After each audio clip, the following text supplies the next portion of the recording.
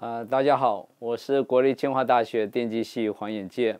在上一个单元里头，我们介绍了一些基本的概念，就是波导的基本的概念。那在这个单元，我们特定要介绍矩形的金属波导 （rectangle metal waveguide）。那在这个单元里头呢，因为我们要开始做仔细的分析，你会看到不少的这个数学的式子等等，看起来相当的复杂。那在这个介绍里头，我没有避开这些复杂的计算，就是因为各位同学除了能够了解里头的这个物理的内涵之外，说不定你不需要去买一本书去检查里头的仔细的计算，你只要看这些投影片的话，你还是有办法做一些清楚的推导。所以呢，里头我放多一点式子在里头，就是让你能够顺着这个投影片的内容，能够自己做推导。但是在这个研读的过程里头，物理的概念最重要，所以呢，要特别留意我介绍的一些物理的概念。So initially, I'm going to use parallel-plate waveguide as one example to tell you the Moore field and also cutoff, and later the loss inside this waveguide. Then we start to move into analysis for rectangular waveguide with a TM mode inside and then TE mode inside. And finally, I want to guide you to calculate the loss in the metallic waveguide. And then we'll have some review. So in this first session, we're going to discuss relevant physics in parallel plate waveguide. A parallel plate waveguide consists of two big metal plates in this example, and the wave propagates along z direction. The gap is along y direction, and the dimension of the waveguide in x direction is very big. Therefore, there's no variation of the field along x direction. So it's a two-dimensional analysis relevant to y and z. So suppose we have a TM wave inside this waveguide. This means that we have the z component of the electric field along axial direction, along the propagation direction of the wave. And then we can just write down the z component of the electric field to be like this. Now we only have variation of the field along y direction and also along z direction. But along z direction is a propagation direction of the wave. And let's put this into Helmholtz equation. The Helmholtz equation given from the last lecture is has a two-dimensional Laplacian operator before this electric field. But now we want to drop this x variable because we don't have any variation along x direction. Therefore, this Helmholtz equation reduced to this expression, with the first term having the Ez differentiated by the y coordinate. And the second term is the eigenvalue, square of the eigenvalue multiplying with the Ez. And this is the ordinary second-order differential equation. Therefore, there's a standard solution like this. And the standard solution consists of sine and cosine as a function of y. And this solution is understood by looking into these two boundaries, because these two boundaries are going to set up a standing wave along y direction. Therefore, you have sine solution and cosine solution. And whether or not you choose this sine or cosine, and how you would determine this A and B will depend on your boundary conditions. So let's put boundary conditions into the solution. The boundary condition is that the tangential component of the electric field has to vanish on the conduction boundary. And Ez, the z component electric field, is a tangential component at y equal to 0 and y equal to b.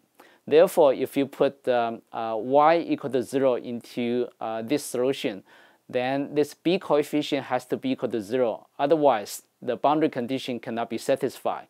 So now we remove this B immediately. Then we have a second boundary condition, that is y equal to B. Your Z component electric field has to be equal to 0.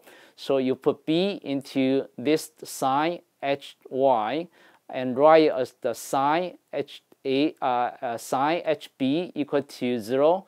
Then you have this eigenvalue KY equal to n pi over B. So now you have the specific expression for the Z component of the electric field inside this waveguide. And this n can be 1, 2, 3, but cannot be 0, because if n equal to 0, then you have no Z component of electric field. Now, given the n, there's a specific field patterns called a waveguide mode, denoted by TMN mode in the waveguide. So for different n, the field patterns will be different, and also the behavior of the wave will be different. Now, with EZ, from the last lecture, you know that if you figure out EZ or HZ in the waveguide, you can calculate all other components of the field. So for this case, we already have the Z component of the electric field given by this expression. Then you can calculate Hx, Ey, Hy, Ex. But for these two components, you have to do differentiation of the EZ field with respect to X. Therefore, you get 0 because there's no variation of the field along the large dimension, the X dimension. So we drop these two terms. We only deal with these two terms in the parallel plate waveguide. So on the last page, we have phasor solutions. And if I multiply the phasor solution with exponential j omega t and take real product of it, then I will be able to write down the real expression of all the field, Ez, Ey, and Hx. And you see that the component Ey and Hx are in phase. That is because when you calculate the power flow along Z direction, you will get a net flow, some average power along X direction. Therefore, these two fields have to be in phase. Then you can get a net power flow along Z direction. But if you look at this EZ components, this cosine dependence gives a 90-degree out of phase with respect to Ey and Hx.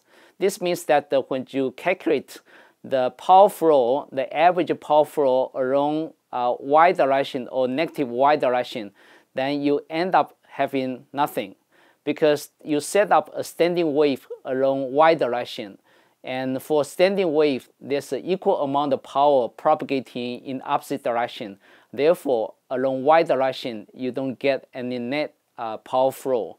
And that's why that your EZ is out of phase, 90-degree out of phase with respect to Ey and Hx. Now, let's put n equal to 1 into the expression. Well, I need to point out to you that you cannot put n equal to 0 into this expression, because if you put n equal to 0 into this expression, then EZ disappears, and this waveguide mode becomes a TEM wave mode. So let's put 1 into this expression, and then the profile of the field along y direction is going to be described by those standing wave expressions. Sine, cosine, cosine are standing wave expressions along y direction. And we can plot the electric field line denoted by this ray curve, and also magnetic field line on this cross section of the waveguide denoted by the blue curve. So you can see that for Z component of electric field, because it's sign dependence, so you have the Z component electric field for this in this pattern pointing backward direction. But down here, you're going to see the electric field pointing in the forward direction. That is because the field along Z direction is anti-symmetric about this y equal to b over 2 axis. And you also see that for the y component of the electric field, it go into the conducting surface, because on the conducting surface, the electric field has to point along the surface normal direction. And for this h of x, you can see that on the boundary, the magnetic field is strong, because a magnetic field can induce a surface current on this conducting boundary. And now we want to talk about the dominant mode of a waveguide. Previously, we knew that this eigenvalue h defines a cutoff frequency for waveguide, and now this cutoff frequency is a function of mode number n, and also the waveguide dimension b. B is the gap of the waveguide, and so we can calculate the cutoff frequencies for different Tm mode. For example, if we put n equal to 0 into this expression, and you found that there's no cutoff frequency, because your cutoff frequency is going to be equal to 0. And the reason is that when n equal to 0, your z component electric field disappears. So it is not a Tm mode anymore. It's a Tm mode inside the waveguide. So the lowest cutoff frequency mode for Tm wave inside such a waveguide is Tm1 mode. And so if you put the n equal to 1 into this expression, then you will be having the cutoff frequency for Tm1 mode. If you put n equal to 2 into this expression, then you will have the cutoff frequency for the Tm2 mode. And we define a dominant mode of a waveguide is the mode having the lowest cutoff frequency. So for this case, the lowest cutoff frequency would be described by this expression where your n equal to 1. So Tm1 mode is the dominant Tm mode of this waveguide. Now, we want to follow very similar steps to analyze a TE wave inside such a parallel plate waveguide. So now we start with the Z component of the magnetic field. And again, because this is the parallel plate waveguide with no variation along x direction, so we only write down this the h dependence on y and also z. And you put this the expression into the Helmholtz equation and drop the differentiation of this h with respect to x, because there's no variation along x. Then you will have a standard solution for this hz field. Again, this is a standing wave in the vertical direction, y direction, because you have two boundaries in this waveguide. And through the boundary conditions, we need to decide this a, b, and h in this expression. And we knew that the boundary condition will require the tangential component of the electric field must vanish at these two boundaries at y equal to 0 and y equal to b. And so we have to convert this z component of the h field into x component of the electric field.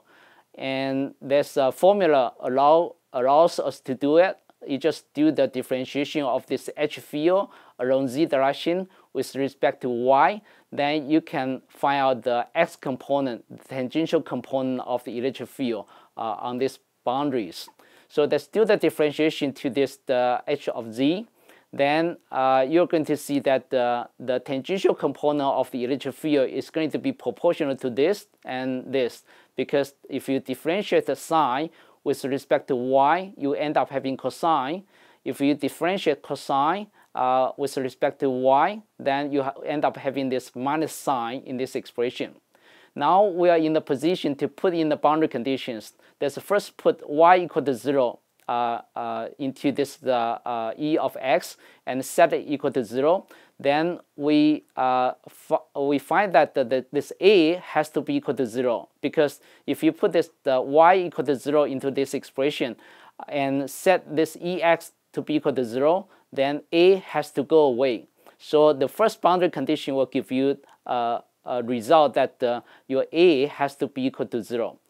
Then the second boundary condition is that when y equal to b, then this EX has to be equal to 0. So set it into this expression. You write sine HB equal to 0. Then from this expression, you will have the eigenvalue H equal to n pi over B. Through those boundary conditions, you are able to write down the specific form for the H components along Z direction. So this is the final result for the Z component of the magnetic field. And you found that the magnetic field is going to be a maximum value at those boundaries, because a magnetic field can induce surface current on conducting boundary. Therefore, usually the magnetic field on the surface of the conducting boundary is going to be a maximum value. Again, for a specific mole number n, there's a specific field pattern called waveguide mole, denoted by TN in the waveguide. And again, if you know the Z component of the H field, then you can just extract the formulas in the last lecture and then construct all the expressions for this waveguide mole. And I listed here the 3 components of the field in the waveguide mole. It is complicated, but if we just put n equal to 1 into those expressions and just look into the profile along y direction, then you can plot the field pattern like this. And the red color give you the lines of the electric field, and the blue curves give you the magnetic field lines. For example, if we look into the Z component of the magnetic field, you can see that at the boundary y equal to 0 and y equal to b, the field become tangential to the boundary, because the tangential field of the magnetic field is going to induce surface current. And then if we look at the vertical field for the magnetic field, then it's mostly for this mole, it's mostly at the axial point, along the axis of the waveguide. And for EX, that is a tangential field along the waveguide direction that is going into the ball direction. And this is described by this sine function. And then we can also calculate the cutoff frequency from this eigenvalue, because we already figured out this eigenvalue to be n pi over b from the boundary conditions. And by definition, you can calculate the cutoff frequency based on this relationship. Then the cutoff frequency for TE n mole is going to be given by this expression. So this expression is the same as the Tm n mole in the parallel plate waveguide. But be careful that for n equal to 0, TE 0 mole also does not have a cutoff frequency, because a TE 0 mole basically is a Tm mole inside this waveguide without any cutoff. So in this session, we talk about the mole and also mole field and cutoff frequencies inside parallel plate waveguide. 所以呢，对一个平行的这个平板的这个波导呢，它这个波导可以支持这个 TEM 这个波在里头，然后呢，这个波没有任何的 cutoff 的这个频率，没有任何的截止频率。那但是呢，这个T1 或 TM mode 的话就有截止频率的。那通常我们在解这个场的时候呢，必须把边界条件带进来。那这个边界条件呢，在一个导体的表面上头的话，它的切线方向电场会等于0。那通常这个切线方向磁场呢会是最大值，因为切线方向的电场在导体的表面，切线方向磁场在导体的表面会产生电流。那所以呢，这对于 T1 或 TM mode 来讲的话呢，它的 cutoff frequency 的这个式值都是一样，但是呢，它的 n 不能带零进去，因为当你 n 带零进去的时候呢，这个模态呢会变成 TEM mode。